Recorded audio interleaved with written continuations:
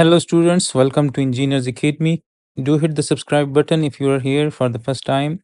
Now, let's solve this problem from Chapter 3 Vector Mechanics for Engineers by Baer and Johnston. The problem says that it is known that a vertical force of 200 pounds is required to remove the nail at C from the board. As the nail first starts moving, determine the moment about B of the force exerted on the nail. In part B, it is said that the magnitude of the force P is required that creates the same moment about B if angle alpha is 10 degrees. And in part C, it is said that the smallest force P that creates the same moment about B. So first of all, in part A, we are required to find the moment of a vertical force of magnitude 200 pounds, which is required to pull this nail out. So we need to show that 200-pound force. So that 200-pound force is going to act in this direction. This is 200 pound, and we are required to find the moment of this 200-pound force about this point B in order to pull that nail out at C. So for the solution of A, which is simple, we need to find the moment of the 200-pound force about point B. So that will be equal to 200 multiplied by the moment arm. So this is the 200 pound, and the moment arm from that point B is this distance, which is 4 inches. So 400 multiplied by 4, this will give us 800 pound inches moment. And as we can see that this 200-pound force is going to produce the moment about point B in the clockwise direction. So we can say that this is minus 800 pound inches. Now in part B, it is said that find the magnitude of this force P in order to have that same moment which is produced by this 200-pound force about point B. So now there are two methods to solve this part B. Either we can resolve this force P into its horizontal and vertical components, or we can resolve this force P into components parallel to this AB and perpendicular to this AB. So we will find the magnitude of this force P using both the methods. So the first method is that we will resolve this force P into the horizontal and vertical components. This angle alpha is given, this is 10 degrees. So if this angle alpha is 10 degrees, we can resolve this force P into its two components. It will have one component in this direction and it will have one component in this direction. So this component will be, the horizontal component will be the cos component. So we can say that this will be P cos of alpha, and this vertical component will be P sine of alpha. So alpha is 10, right? So we can add this is P sine of 10, and that one is P cos of 10 degrees. Now we need to write the moment produced by these two components. So this P cos of 10 is producing the clockwise moment about that point B. So we are assuming the counterclockwise moment is positive. So the cos component is producing the clockwise moment, so it is producing the negative moment. So we will write P cos of 10, and the perpendicular distance of this component, or we can say that the moment arm of this component from that point B is this. And we are given the length of this AB, which is 18 inches. So we can resolve this 18 inches into its components, since this part of the system is making 70 degrees with the horizontal. So we can say that this AB is will have two components. It will have one component in this direction like this, and it will have one component in this direction. So if this AB is making 70 degrees, so then this one is the sine component and this one is the cos component. So now the perpendicular distance of this cos component from that point B is this, which is the sine component of this 18 inches. So we can say that the moment arm of this cos component from that point B is this distance, which is the sine component of this 18 inches. So we can say that this is minus the cos of 10 into 18 sine of 70 degrees. And similarly, this sine component is producing the counterclockwise moment about this point B. and the moment arm of this sine component from that point B is this distance, which is the cos component of this. So we can say that plus, since the sine component is producing the positive moment, that is the counterclockwise moment, so we'll write plus p sine of 10 degrees, and the perpendicular distance of this p sine of 10 from point B is 18 cos of 70 degree. Let me draw that. This is that point B, this is that point A, and the distance between point A and B is that, or we can say that the length of this bar is 18 inches, so it is making 70 degrees, and that force P is making 10 degrees here. So if we resolve this into its components, it will have this component, this one will be P cos of 10, and it will have one component like this one will be P sine of 10. And now we can say that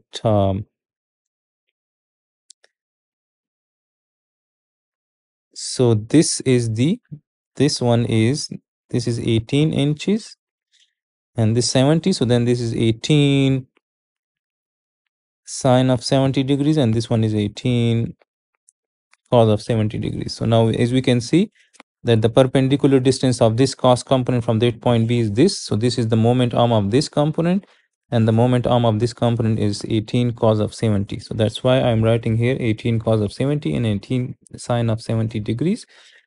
And the problem says that we need to find the magnitude of this force P in order to produce that same moment produced by that 200-pound force. So this moment will be equal to this moment. So we can say that this is equal to minus 800 pound inches. So now we can take 18p common from both of these terms. So we can write that this will be 18p.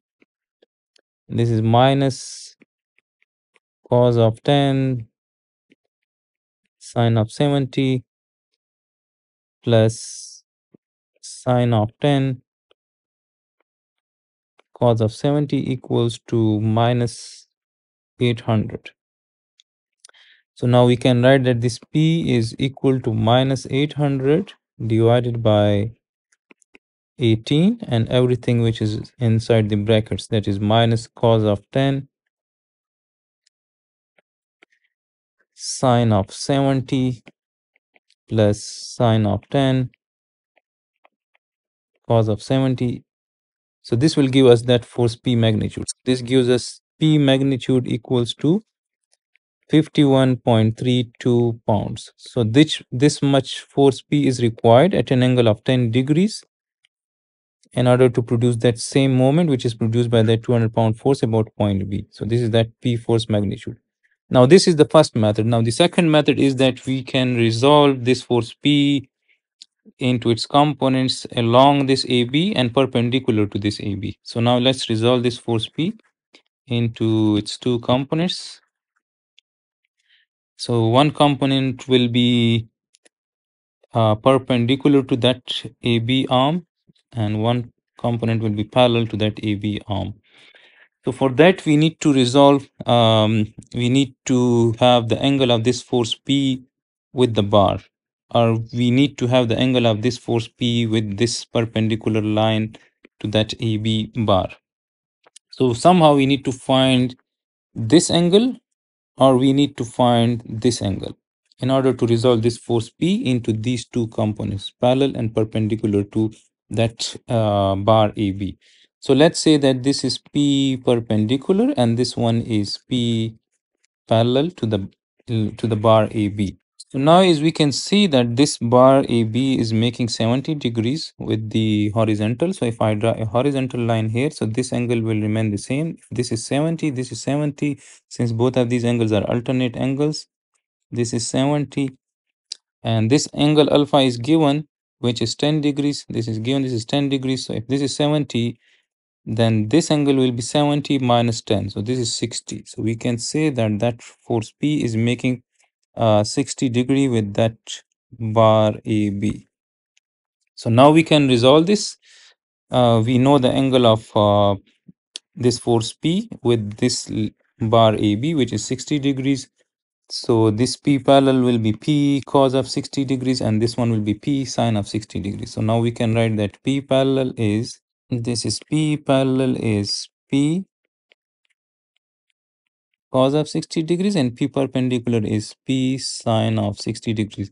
The component with which the angle is made is always the cos component, remember. So now we need to find the moment of this force P, or we need to find the moment of these two components of that force P.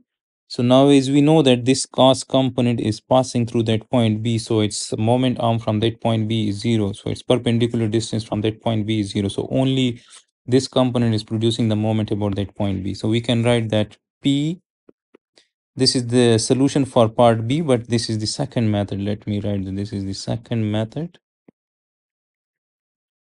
So P sine of 60 degree, and the perpendicular distance of this component from that point B, or we can say that the moment arm of this component from that point B is this, the length of the bar, which is 18. So multiply by 18, and this is this component is producing the clockwise moment about that point B. So the clockwise moment is negative, and this is equal to the moment produced by that 200-pound force in part B. So the moment produced by that 200-pound force at C. So that is minus 800. So we will equate this to minus 800. So minus will cancel out, and from this we can say that force P equals to 800 divided by sine of 60 into 18, or we can say 18 into sine of 60. So 800 divided by 18 sine of 60. So this gives us that same force P. So P equals to 51.32 pounds. So this is how we can find the moment of force P using this method and using this method. And we will get the same force P of magnitude 51.32. Now in part C, it is said that determine the smallest force P that creates the same moment about B. So in order to produce the smallest, in order to have the smallest force P that will create that same moment which is produced at B by that 200-pound force, this force P need to be perpendicular to that AB link. So now let's draw the diagram for part C.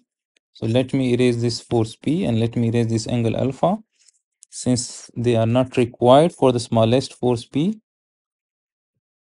So that for the smallest force P, in order to have that same moment about B, that force P must be acting perpendicular to that bar AB.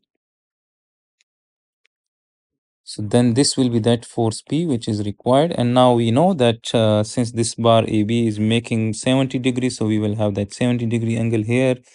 So this is that 70 degree, and this is perpendicular, right? So this is 20 degrees. So if this force P is making 20 degrees with the horizontal, this will be the smallest force P for producing that same moment of 800 pounds. So now we can say that for part C,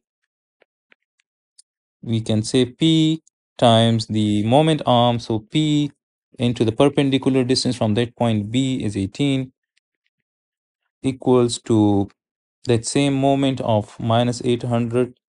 And similarly, this force P is also producing the clockwise moment. So this is minus, and we can say that this P force is equal to minus 800 divided by minus 18. So minus 800 divided by minus 18 gives us 44.44. So P equals to 44.44 pounds. So this is that smallest force P which will produce the same moment about point B, and this force P must be making 20 degrees with the horizontal, and it must be perpendicular to that link AB. in order to have its smallest magnitude. So this is the solution of this particular problem. I hope all this discussion will help you in your learning. Please let me know in the comments if this discussions helps you in your engineering statics learning. Do subscribe Engineers Academy for the solution of such more problems from vector mechanics for engineers by Bear and Johnston.